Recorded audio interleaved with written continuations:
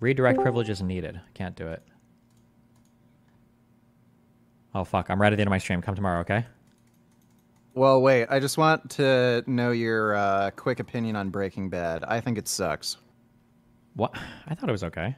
I think it was better than okay. Why do you think it sucks? None of the story made any sense. The character motivations were fucking stupid. They deliberately wrote dumb shit into the story so that like main characters could stay alive. I just couldn't take the plot seriously. Okay, well, damn. We can discuss it tomorrow if you want, okay? Okay, sure. Bye. Okay, take care. Hey. Hello? Hey, what's up? Oh, hi, what's up? So, the main thing that my chat wants me to talk to you about is Breaking Bad, and, this has been going on for months now. I'm convinced Breaking Bad is just a terrible series. Why is that? Oh, you told me a little bit about it yesterday. Yeah, well, you know, a couple hours ago, but, yeah, basically, the whole story makes very little sense to me based on the characters' decisions. And I understand writing characters that will make bad decisions because they're stupid or they don't know any better or something, but the decisions the characters make goes against their own intellect and their own knowledge in the given situation. So one good example of this was Walter deciding not to take the money from that rich couple he knew that he used to work with for his cancer treatment. For one thing, people use the excuse that, oh, well, Walter has a lot of pride and he had too much pride to take money from them after he feels that they screwed him over. Well, things in the story conflict with that. Walter was working at a car wash where he had to get down on his hands and knees, get filthy dirty. His boss was disrespecting him, and even his own high school students who came from like rich families who would go in with a Ford Mustang or a Corvette would like laugh at him and tell him to clean his car and shit. So he's willing to get rid of his personal pride there. But when it massively benefits him, where he'd just get free money, like over $100,000 for his cancer treatment, he's not willing to put his pride aside, but he's willing to put his pride aside when it comes to making peanuts, just so that he can get an extra bit of money for, like, you know, bills. So I would call that bad writing. They would constantly do things like that, where they'll try to convince you, oh, the character's making the stupid decision because they're just too prideful, but then they'll literally show other scenes in the story showing, okay, well, they're not too prideful. I think that when you look at decisions, good or bad, that characters make in media, I think oftentimes, rather than analyzing it through the perspective of, like, what would an ordinary person do in this circumstance, you're more analyzing it through the perspective of, like, what are the character traits of a given person? And, like, what is the overall story? Yeah, so yeah, that's what I'm doing. Yeah, and I that's know. what I do. Hold on, I'm getting there. Okay. So for Walter White, I think that the broad arc of his story is he starts out as a teacher, he gets cancer, and then in the course of having that cancer, one of the things as a man, I guess as any person, is you want to feel like you have some control or agency over your life, the ability to provide for yourself and your family, especially as a man, especially as a father, and that's kind of like taken from him through the cancer stuff. So he gets like ultra triggered when Walt Jr. makes that website, when people are offering money, and the idea of coworkers or colleagues that he walked away from, who even by, I think from their admission, if I remember, it's been a long time since I watched it, but even they admitted that he was probably smarter than them, but he walked away from that business or whatever they were doing, that for him to take money from those people, it's like the ultimate insult to everything that he's done in his life. And to like the type of person that he wanted to be, somebody who's like self-sufficient, smart, intelligent, can make a business on his own. The whole thing of like the pride of working in a car wash or whatever to launder money, even if you're like on your hands and knees doing work. He wasn't laundering money when he was working there initially. When was he? When did he start working at the gas station? Right at the beginning of the show. Oh. He Well, had wait, if two that was at the jobs. very, very, very beginning, then I mean, that was him trying to, that's still not like, I don't think that's still like against his pride, no? Absolutely would be, especially when you saw how his boss treated him and students from his high school coming into the car wash and laughing at him and making fun of him. And then you can literally see him grimacing that he had to even be there. Yeah, but I don't think the pride there was him, like, just, I mean, it was kind of working a shitty job, but it's also like, it sounds mean to say this, but it was like beneath him his work and he wasn't earning enough money to do what he needed to do, right? But like he found something better, so that changes obviously as the show goes on, but. Yeah, like the point I'm making is if we're going to use this pride argument for him to deny that money, I think that whole scene with him working at the car, or multiple scenes of him working at the car wash, getting treated horribly, in this miserable position where he's on his hands and knees, getting filthy dirty. Kids that he teaches are laughing at him. His boss is treating him like shit, and he's literally making peanuts. It goes against that whole narrative that he's too prideful to accept this money. And what also makes it seem even stupider is other people are acknowledging how intelligent he is, and he is an intelligent guy. But then when he denied the money, that's a loose end. So now there's somebody who can rat on him, tell his wife that, hey, Walter never accepted the money, but somehow he's paying for the cancer treatment. Like, this is just another way for him to fuck himself over and get caught selling drugs, which is something he never wanted his family to find out. So, like, Well, I mean, like, isn't he? I think there's a couple sense. things. I mean, like, he could have been the perfect genius mastermind, but I don't think he planned on Skylar. I don't know how smart he thought she was or not, but she was pretty crafty, and she kind of fucked him over on that a little bit. I say fucked him over, I shouldn't say that, but she found out that he was lying about a lot of things. But he probably just never expected it to come to that. I mean, I don't think he's like a perfect criminal mastermind right from the beginning, Okay, right? buddy, you don't expect two women to talk to each other? Like, you don't have to be a fucking genius to figure out women blab about fucking everything. Well, wait, but were those people friends at all? Didn't she have to Yeah, literally call him? I thought Skylar had to call her explicitly to ask to get information about that. So yeah, they knew each other and they were talking and communicating, and they were talking to each other at a party. So they knew each other, they had each other's phone numbers, and they were talking back and forth about how happy, like, Skylar was that she's paying for Walter's cancer treatment. So they were in contact with each other, they knew each other, they didn't have a close friendship, but they, like, again, they're friendly enough that they had each other's phone numbers and everything.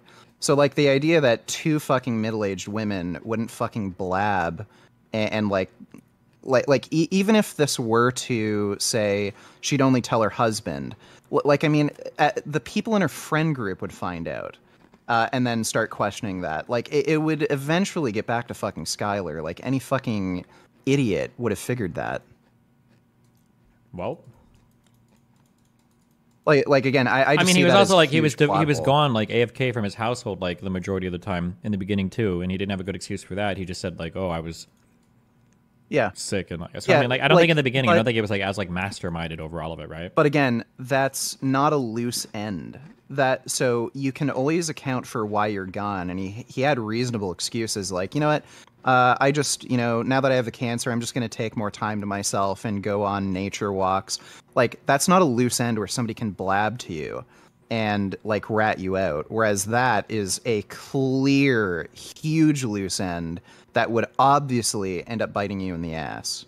And I mean, even the retard Jesse he was working with, like, probably would have figured that out.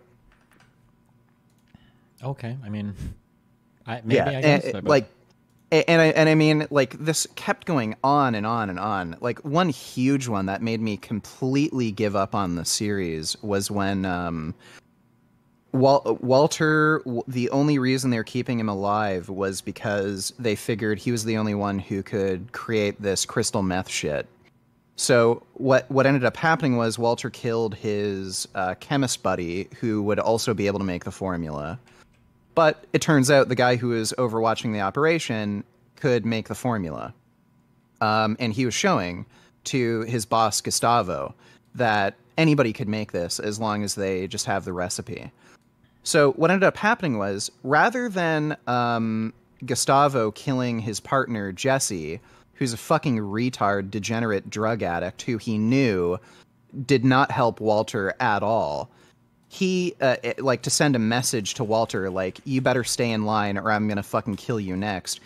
He kills the underling who discovered how to make his fucking formula. And the only conceivable reason that happened was because the writers knew Jesse Pinkman was a popular character and they didn't want to kill him off.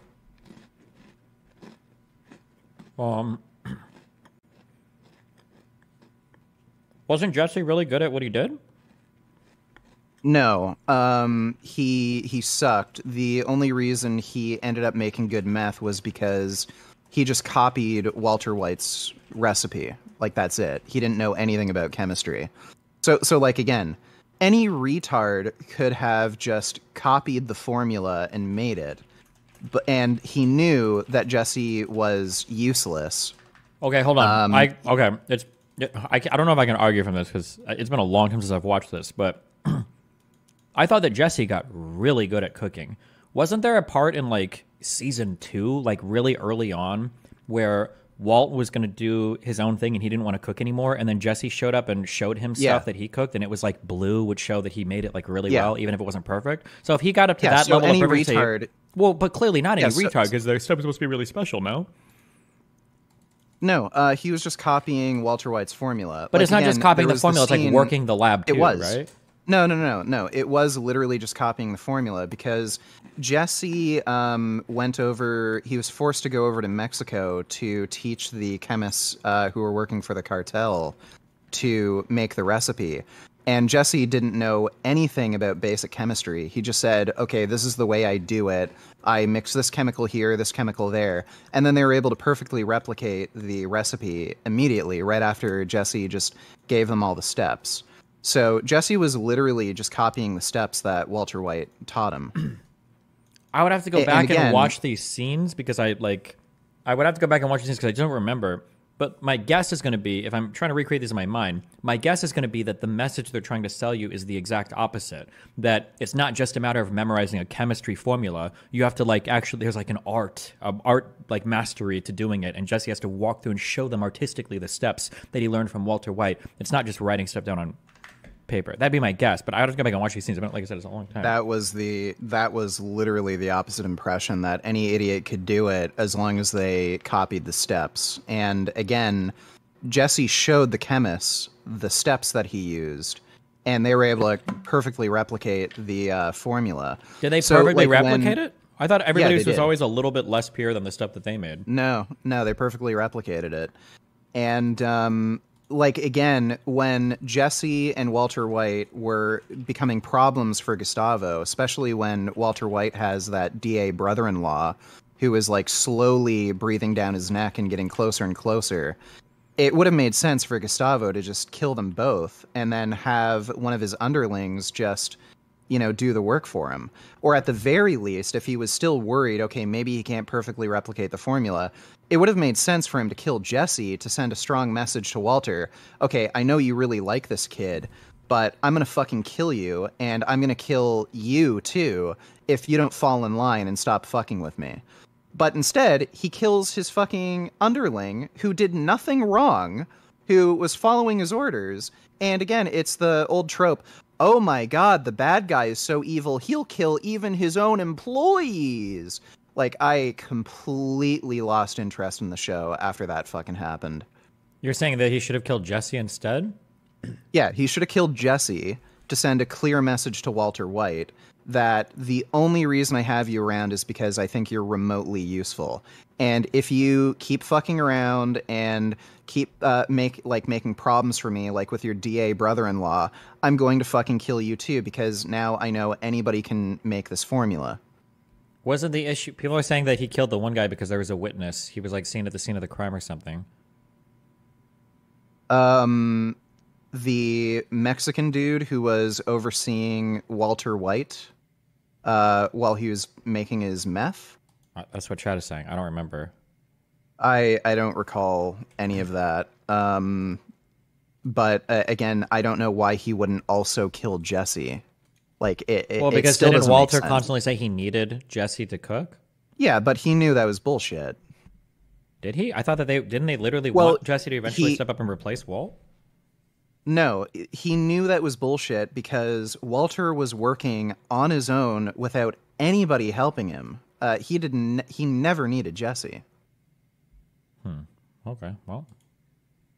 And I mean, Jesse also technically didn't need Walter. Like, with rudimentary equipment, he was able to make something that was almost exactly as good as the formula Walter White made. Okay. Yeah, and on top of that, like on top of the plot holes, the show was just fucking boring. And like again, it was clear the writers needed to make a certain amount of episodes that had a certain amount of runtime, and there would just be, especially after season 2, there would just be scene after scene of like people eating and awkwardly staring at each other or complaining about something, or like some disjointed scene with Jesse just doing drugs with his degenerate friends for no reason when it had absolutely nothing to do with the plot. Like, it wasn't world building, it wasn't character building, it didn't contribute to the overarching story. It was literally just there to fill time. Okay, well, I mean, you're welcome to have your opinion. I don't know what you want me to say. I can't like argue you into liking the show if you don't like it. Yeah, no. But yeah, people have been giving me shit about not liking Breaking Bad. It's an awful show. It's just bad. There's huge fucking plot holes, and it's fucking boring. Like, if you were to do a like Dragon Ball Z thing where you were to just eliminate all the boring parts, I could enjoy it more for what it is. But with the terrible plot holes that make no fucking sense, and the boringness, like, it's just a bad show if you take it for, you know, what it is. Okay. What kind of shows do you like? Mostly anime. Okay. I mean, it might could just be it's not like a style of show that you're into. Are there any shows that are similar to Breaking Bad that you enjoy? I'm usually not into crime dramas. I usually watch true crime, so I don't think I've ever watched a crime drama other than Breaking Bad. I still have to watch The Sopranos. Do you like have you ever watched like Death Note? Do you consider that like a crime drama? Yeah, Death Note's great. Okay. Yeah, that's an example of you know, crime drama that if we include anime that I really like. Psychopaths is also great. That's also technically a crime drama. Okay. I also wanted to ask you if you have any resources on Israeli tank losses, and tanks specifically, not just armored vehicles. I have no clue. No. No? Okay. I was watching some fucking retard pro-Palestine guy who literally just takes Hamas propaganda clips where you see a poof of like a poof go off next to a tank, and then he'll say, "Oh, Hamas destroyed another Israeli tank," when it literally cuts away as soon as you see an RPG hit a tank, which isn't how you confirm tank losses. Mm-hmm. Okay. Well, Okay. Well, take care, dude. Enjoy the rest of your stream or night or day, whatever it is. all right. Well, have fun. Be careful. All right, see ya. Harmful. What has more calories? 1 pound of broccoli or half a cup of olive oil? Half a cup of olive oil. Did one of your professional doctors? Like this is like retards fighting retards. Who the fuck is eating a pound of broccoli? I'm going to eat an entire head of broccoli as fast as I can. 473 grams of broccoli right here.